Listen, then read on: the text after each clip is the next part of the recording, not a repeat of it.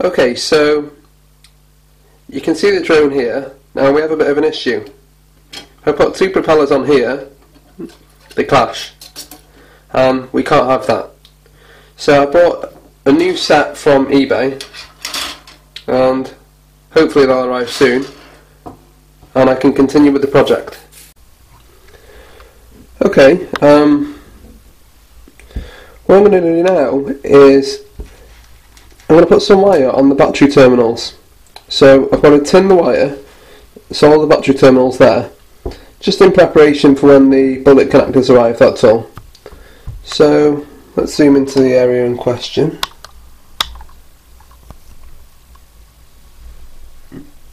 So I'm going to solder two wires to that. So this is the wire I'm going to use, and it should be sufficient. I mean, you do have to actually care about the rating of cable, and yeah, really this should be checked out properly, but because I'm using it for such a short distance, I'm not too worried. But anyway, let's just move this out of the way. Move the drone out of the way for a minute. So here's the black wire. Now the battery is actually going to be in there, so you know this wire doesn't need to be too long. Probably about, well, actually the battery could cover here and could come through, so probably about that long, whatever that is. Let's have a look.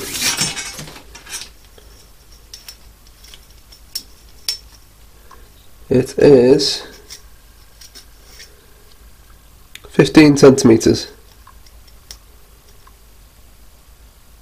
15 centimeters. So let's take that off there. So 15 centimeters of the black wire, and we need 15 centimeters of the red wire too.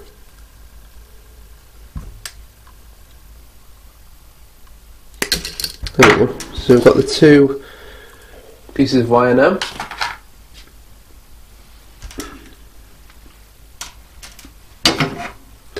And now I'll take about 4mm off that. A bit more. Take about, well, yeah, that'll do. 4mm or so.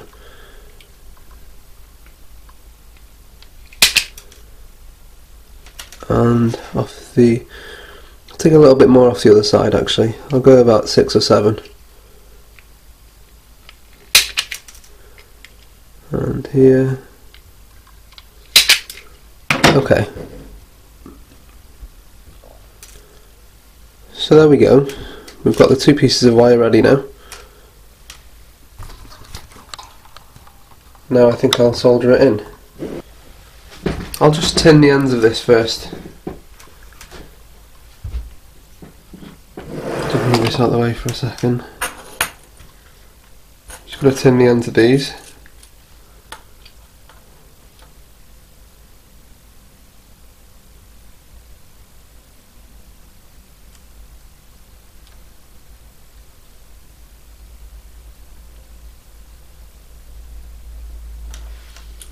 Okay.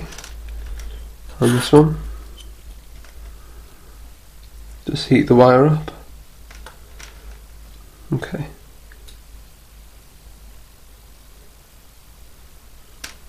Right, that's done, and then I'll solder this up now.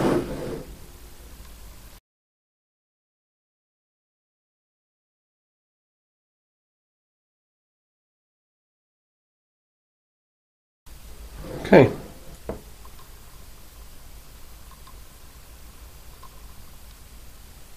That should do nicely.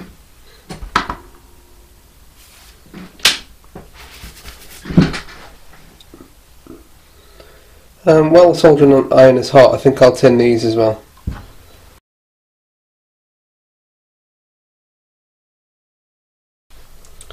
So now they're tinned properly.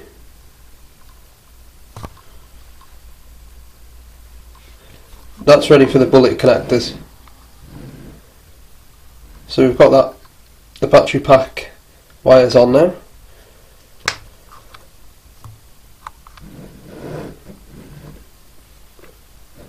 Okay, that will do for the time being, I think.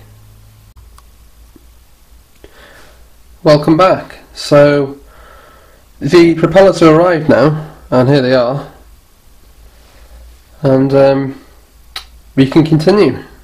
So just get my drone back and we'll look at one.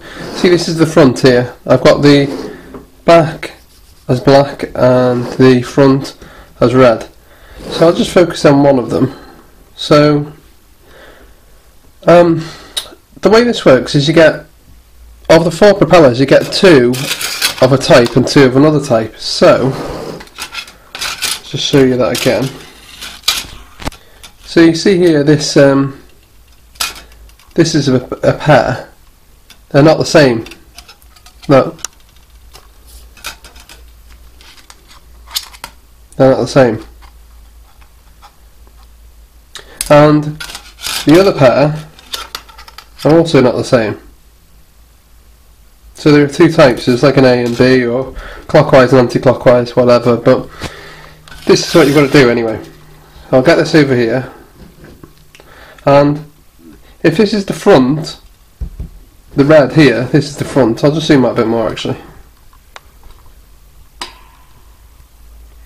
The way to remember it is that the middle here, if you imagine there's a slide and you sat at the top of this and you want to slide down, that's the easiest way to remember. So they go like that. Now you can see here that these propellers are too big, but whatever, for the time being doesn't matter. But you can see that you could slide down it like a slide, and on the back it's the same. So on the back you would have them like that, and when they're on you'd be able to slide down from the back. So that's how you could put them on. So now you get these little things. I don't know what they're called, but okay, you get these. So I'll put one on there like that, and I'll put the other one on as well.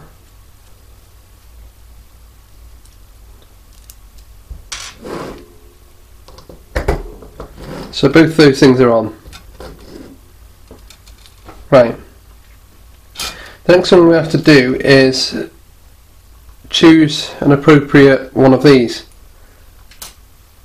So if you turn the propeller around, you can see there's a hole, and you can think, alright, let's put it on there.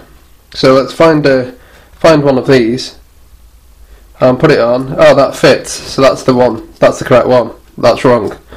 That doesn't always work, and the reason being is because if I zoom in here, you can see that there's a little piece that sticks out a little bit. You need to actually cover, well, you need to be around that piece and not on it. So if I was to put this one on, I don't know if the camera will, no, the camera's not going to pick it out, but it would actually catch and not let the thing tighten. So you need one that will go around. So we need one that will go around that that piece there. So basically I've already done that. Okay, so the instinct is to go for this one because it fits snugly around that, but it will jam. So I've gone for the next size up, which is this one, and it's a bit more of a loose fit, but that's actually the correct one because it will tighten the mechanism here underneath. There's like a mechanism which holds on to the spindle of the motor. So yeah, don't get caught out with that one. So I'll just tighten this on loose.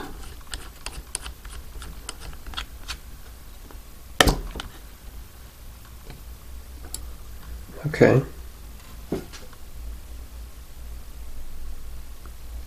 And that's on, so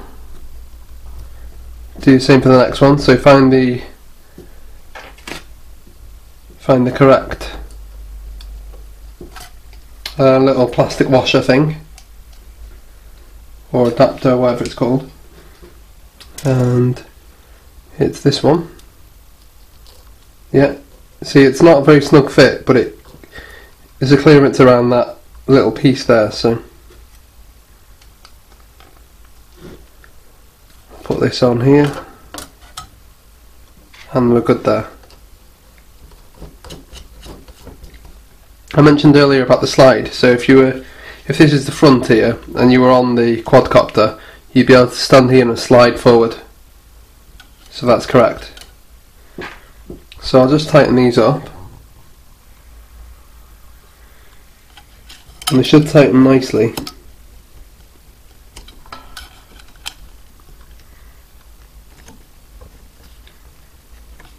I actually couldn't find anything properly to tighten this, so I'm using this screwdriver instead. And then I'll just give it a quick lift, and it won't lift, so that's good enough. And same for this one.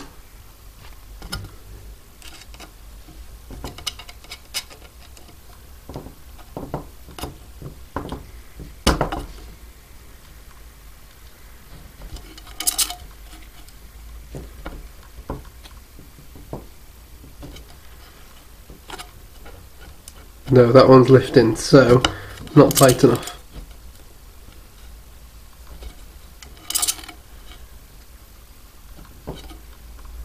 That's better.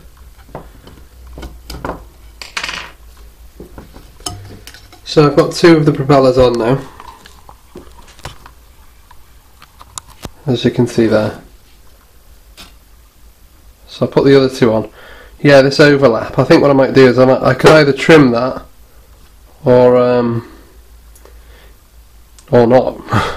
Oh well, I could probably get different propellers, but this is already my second set, so, but I found these very cheap. I think I'll probably just trim that, which isn't the best, but it'll be alright, I'm sure. I said that the propellers were a couple of millimeters too long. Well, they're not anymore. What I did was I fixed them on, then I overlapped them, and then when I overlapped them I got a marker, a permanent marker, and just very carefully made a mark all along the edge of the overlapping propeller, and then I did that, turn it the other way around, mark the other one, and of course on both sides of the propeller, on all the propellers. So in total there are eight cuts, or 8 marks. So I marked them off, and then I used some snips, and then just made it straight, and then just snipped the end. So snipped all of the ends like that.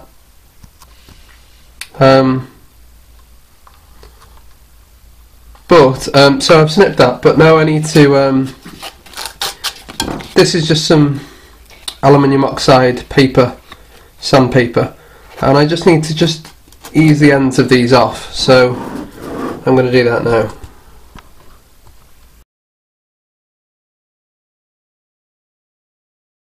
It's actually a very nice edge now. I've rounded it slightly, so yeah. So I've just got to repeat that for the other 7 really, and then move on to the next stage. Okay, so here's the end result. I'm actually trying a new feature on my phone too. It's it's like a focusing tool. Usually the phone doesn't let you focus into specific places, and right now it'll try and focus on the background because there's more of it. But anyway, so here's the job, and there's the job I've done. I'm actually quite impressed with that. Let's have a look at the other one. Yeah, a little bit more rough, but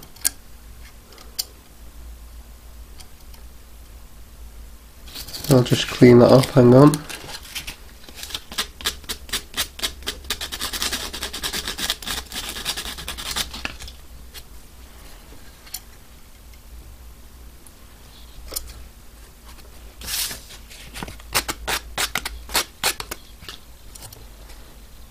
Better.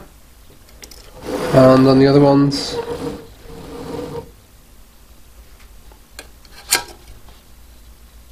just shows you actually can do quite a good job of these propellers. One's a bit rough.